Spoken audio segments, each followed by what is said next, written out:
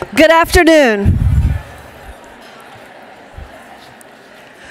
I'm Olivia Thomas, and I'm an at-large member of the AJLI Board of Directors, and it's my esteemed honor to welcome you all to the 2015 Mary Harriman Award Luncheon.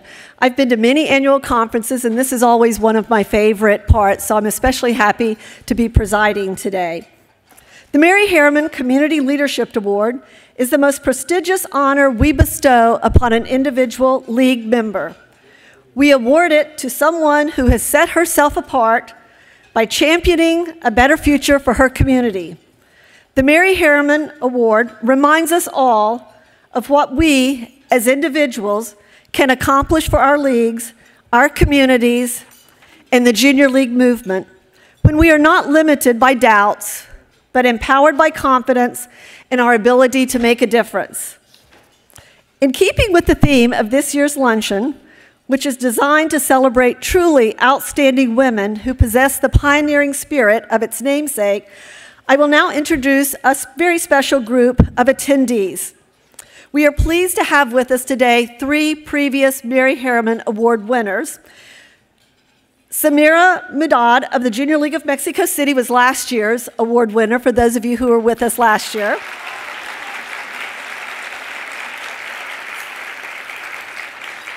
Colleen Willoughby from the Junior League of Seattle, our 2009 winner.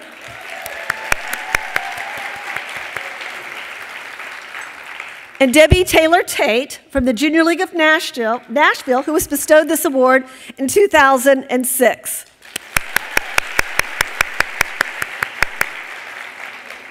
And I've been at all of those annual conferences to see them get these awards, so this is very special.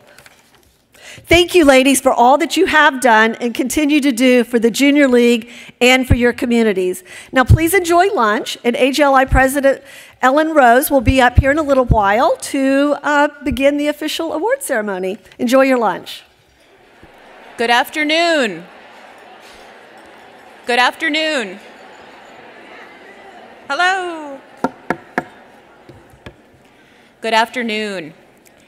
It is my extraordinary pleasure this afternoon to tell you about a woman with a boundless capacity for philanthropy and leadership.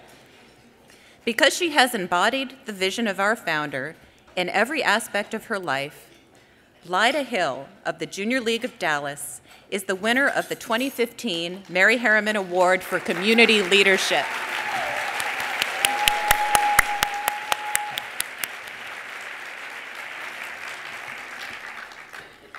Though she committed to donating the entirety of her holdings to charity when she joined the Elite Giving Pledge in 2010, Lyda has never seen her wealth as the limit to her ability to serve in all aspects of her life.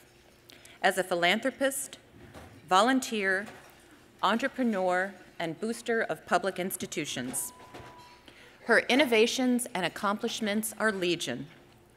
She created the Volunteer Connection, which sits at the vital juncture of supply and demand, matching volunteers with organizations in need.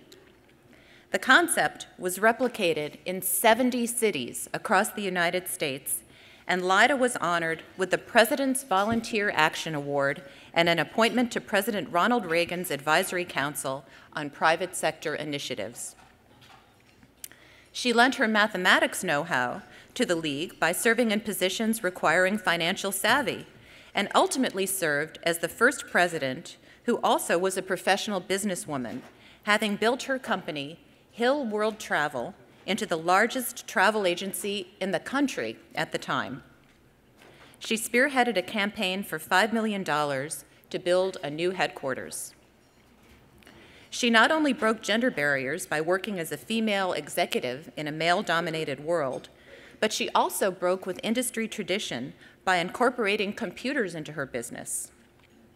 In 1975, she was invited into the Young Presidents Organization, becoming one of the first women in its membership. Lyda's business acumen, combined with her own personal battle with breast cancer, to inspire investments in game-changing scientific and medical developments. She launched Remeditex Ventures, which invests in early biomedical research by universities and healthcare institutions, and the Oklahoma Breast Care Center. In 2013, Lyda became the only living single woman to make the Philanthropy 50, the annual list of America's most generous donors, her gifts amounting to tens of millions of dollars to date.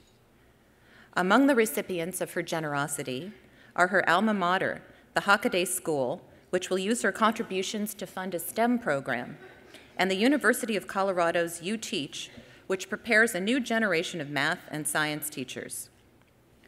She has underwritten a substantive challenge grant to Meals on Wheels, funded the University of Texas MD Anderson Cancer Center's Moonshots program, as well as the Center for Brain Health, which aids the recovery of military veterans from traumatic brain injuries. She has supported numerous environmental and marine conservation efforts by the Nature Conservancy and the Pew Charitable Trusts. In addition, Lyda gives her time and ideas to a wide variety of causes, including the Visiting Nurses Association, the Dallas chapter of the World Presidents Organization, the Crystal Charity Ball, the Dallas and Texas chapters of the American Heart Association, and Easter Seals of North Texas, among many, many others. For her uber volunteerism, Lyda was given the Governor's Award as the Outstanding Volunteer in Texas in 1988. "I don't get interested in something that can be done easily," she says. Well, Mary Harriman couldn't have said it better. Please join me in congratulating Lyda Hunt Hill, the 2015 winner of the Mary Harriman Community Leadership Award. Like Mary Harriman, Lyda Hill has transformed a life of privilege into a platform for social reform. The granddaughter of oilman H.L. Hunt, she is a successful entrepreneur who has devoted her life to philanthropy and community service. Growing up in a home where volunteerism was expected, Lyda became an energetic volunteer at an early age and has carried that spirit of volunteerism into her 70s. When Lyda joined the Junior League of Dallas in 1965, she jumped right in and never looked back. I was the president and Lyda was the president the next year. Lyda's prime predilection is for action. She wants to see things happen. She's very inclined to find a way to get things done that ought to be done, and that's exactly what the Junior League does in the community. So it made her a great leader. In 1982, she became JLD's first president with a career outside the home, bringing her business expertise to benefit the League's leadership. During her presidency, she not only visited all 50 agencies supported at that time, but also led a capital campaign to construct a headquarters building and established an endowment for its maintenance. She still serves as the chair of the endowment fund. We were headquartered in a shopping center. We thought, we really ought to think about getting a headquarters for ourselves. In 1983, JLD opened its headquarters, providing a home for tens of thousands of members to make a difference in Dallas. I've known Lyda for a long time, since we were both students at the Hockaday School for Girls in Dallas. But I really got to know Lyda when I followed her as treasurer of the Junior League. I also served with Lyda on the Junior League Endowment Committee, and this was really her baby. She decided that the Junior League of Dallas needed to have some long-term endowment, some long-term sustainability. In 2011, she received the Junior League of Dallas's Lifetime Achievement Award for her decades of service and financial support of the League and the Dallas community. Lyda credits the League with giving her the training and experience which has led her to considerable professional success. Shortly after graduating from Hollins University, Lyda founded Hill World Travel. In the 1960s, when most women were not in the workforce, she built the largest travel agency in Dallas, and when she sold it, it was one of the largest in the country. Lyda broke gender barriers, catering her business to and competing with male executives. In 1975, she was also one of the first women in the Young Presidents Organization. Lyda is currently president of LH Holdings, a real estate, tourism, and venture investment firm. She is also the namesake of the Lyda Hill Foundation, which is dedicated to making transformational advances in nature and science research and improving communities. Lyda also used her league training to benefit numerous community organizations, chairing boards for the Visiting Nurses Association, the Dallas chapter of the World Presidents Association, the Crystal Charity Ball, the Dallas and Texas chapters of the American Heart Association, the Fort Worth Stockyards, and many other organizations. Like she did for Junior League of Dallas, Lyda led the charge on a capital campaign to build a headquarters building for the Visiting Nurses Association, which delivers Meals on Wheels. Her efforts provided a home base for an organization which now delivers 4,500 meals a day, over 1 million per year. In 1985, Lyda created the Volunteer Connection to link willing individuals with charities that needed volunteers. She was tireless in promoting the program, recruiting the local NBC affiliate as a media partner. This highly successful program launched 3 volunteer centers. Her work was quickly noticed as 70 cities across America replicated her enormously successful program. For her efforts, she was honored by President Reagan with the Volunteer Action Award and appointed to President Reagan's Advisory Council on Private Sector Initiatives. In 1990, Lyda started the Conversation with a Living Legend program in Dallas. We all met at Lyda's office and we started brainstorming about what we could do to create an event and to help raise money for MD Anderson Cancer Center.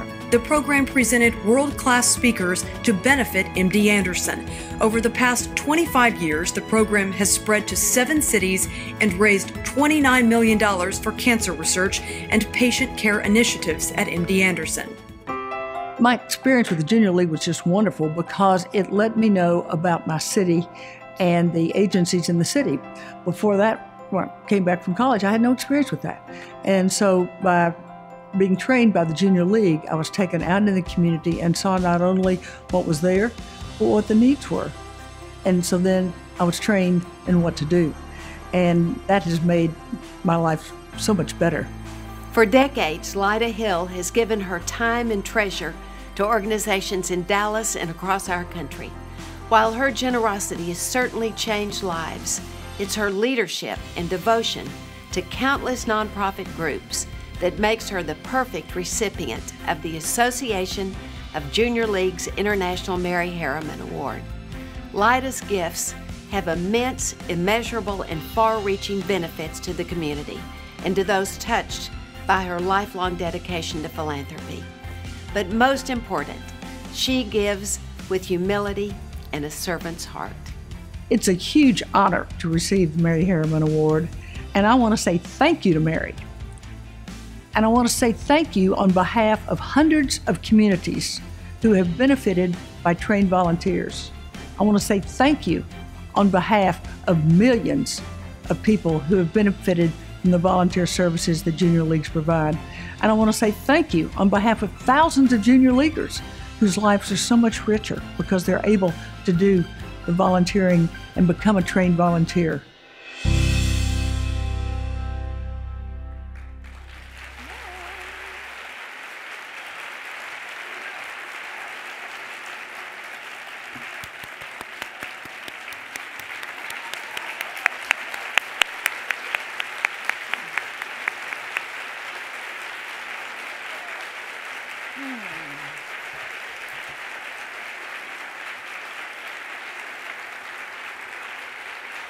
And now it is my honor to welcome this year's Mary Harriman Community Leadership Award winner, Lyda Hunt Hill. Please come up.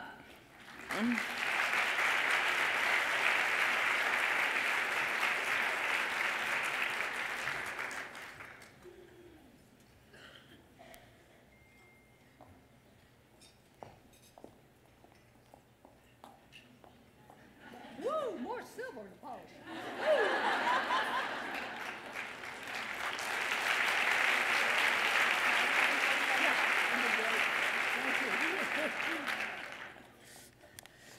Wow. Well, you just heard from Dallas's best volunteer, and there's not a whole lot I can say after Laura. And actually, one of America's great volunteers. I am, needless to say, overwhelmed and very appreciative of this honor. I want to thank the hundreds of volunteers who I've worked with to make things happen. volunteers are a great team. I'm indebted to the Junior League for giving me the training to be successful. When I was in the league, the Junior League taught me skills that I hadn't gotten in college, how to, things like managing people, interpersonal relations, organizing. I didn't get that in college, and oh yeah, public speaking. Where one or more are gathered, I will now speak. What's interesting, I've been asked over the years, well, you brought a lot of your business to the volunteer sector, and the truth of the matter is, things that I've learned from the Junior League, I've taken back to my businesses, far more than I brought to the Junior League. When I was young, I didn't know who Lyda was, and the Junior League gave me a chance to be successful and to succeed, and for that chance to prove myself to myself. And that has made all the difference in my life. Now I've been in the entrepreneurial field, and I've done a lot of philanthropy, but a lot of volunteering, but now I moved from entrepreneurism to philanthropreneurism. I'm in the philanthropy stage of my life, and I'm very fortunate because I have the training from all the training I've had from the nonprofit sector to bring with me so that I can not only make investments, but I can make impactful investments. It's not just about giving, it's about changing something that counts. So I want to thank you, Junior League, for training me to do what I'm doing now and having such great fun. Oh yeah, and there's one other thing that was alluded to in the remarks that I want to thank the Junior League for. I was a very enthusiastic education chairman when I was in the league, and so I put on all these seminars, and at one of the seminars, we didn't have enough people coming because I didn't know much. I was young. I didn't know enough to know that people under the age of 50 really didn't want to come to something, American Cancer's breast self-exam. I just didn't know that. I mean, I just didn't know that. I was very young, and so I called my committee and said, "Quick, come!" It was a lot harder back then. We didn't have those cell phone things, and but I called her and said, "Quick, come!" Well, when I was 37, I had my first mastectomy, and the doctor told me that was 36 years ago, and the doctor told me that because I'd looked and found it, I had saved my life. Thank you, Junior League, for saving my life. And I am spending my time in giving back.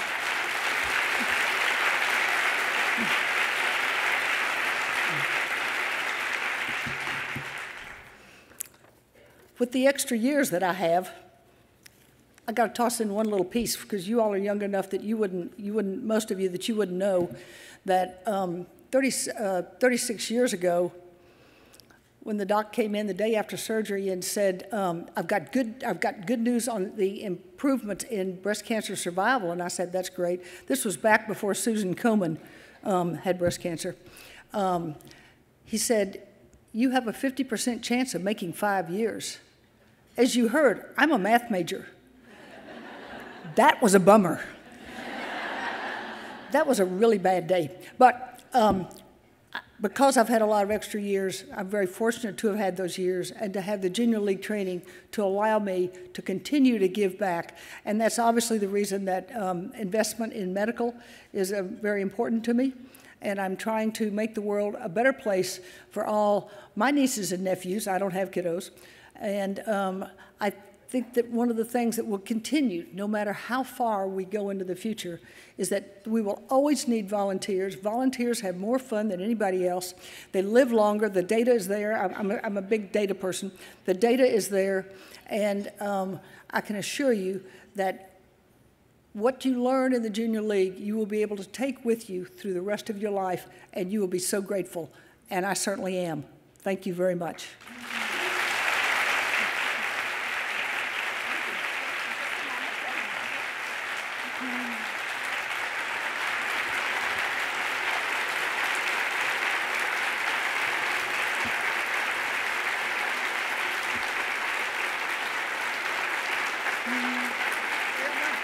Good people? I got my lead down here. All right.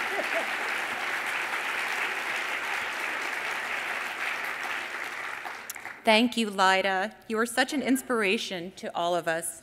Thank you for being a role model to Junior League members everywhere. Like Mary Harriman, you've been guided throughout your life by an extraordinary sense of social responsibility and have leveraged your abundant abilities to be a catalyst for the improvement of Dallas, changing the landscape and its people forever. We are privileged to have you as a member of our organization and congratulate the delegates from the Junior League of Dallas who join in the celebration.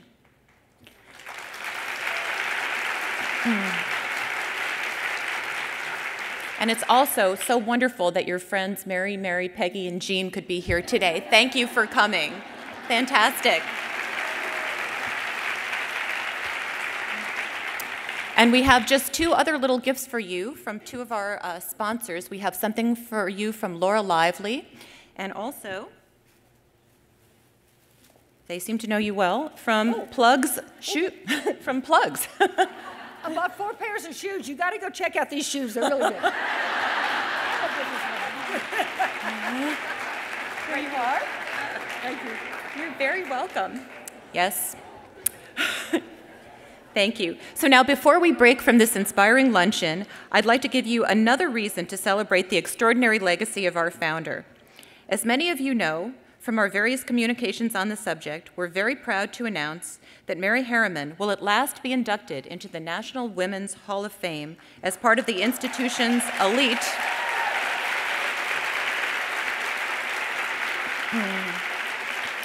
as part of the 2015 roster of only 10 amazing women. And this honor solidifies her proper place among other significant women throughout history, like Harriet Tubman, Elizabeth Cady Stanton, and Eleanor Roosevelt, among scores of others. The official induction ceremony will take place in October in Seneca Falls, New York, the epicenter of the U.S. women's suffrage movement. So that's pretty exciting. And to celebrate the festivities coming up in October, AJLI has created a small and elegant memento to Mary Harriman's remarkable life. It says display the memento, but I don't see it. Anyway, it's a lovely luggage tag, and it's out there at the AJLI boutique. I did see it earlier. It's a limited edition piece. It's available through the duration of the conference at the boutique for $10, and monies raised will go toward celebrating Mary Harriman's induction in Seneca Falls. So please consider purchasing one for yourself or as a gift for a friend or mentor to support this great cause. So that is the conclusion. Now Olivia comes up to close. Do it? Okay. So what an exciting day. Congratulations, Lyda, and congratulations, Mary Harriman. Nice to be able to celebrate both of you on the same day. And this concludes our luncheon. So please feel free to take the table centerpieces as a keepsake, but be mindful of giving first preference to those leagues whose Mary Harriman Award winners are depicted, and please leave the frames behind. Enjoy the next set of workshops. Thank you.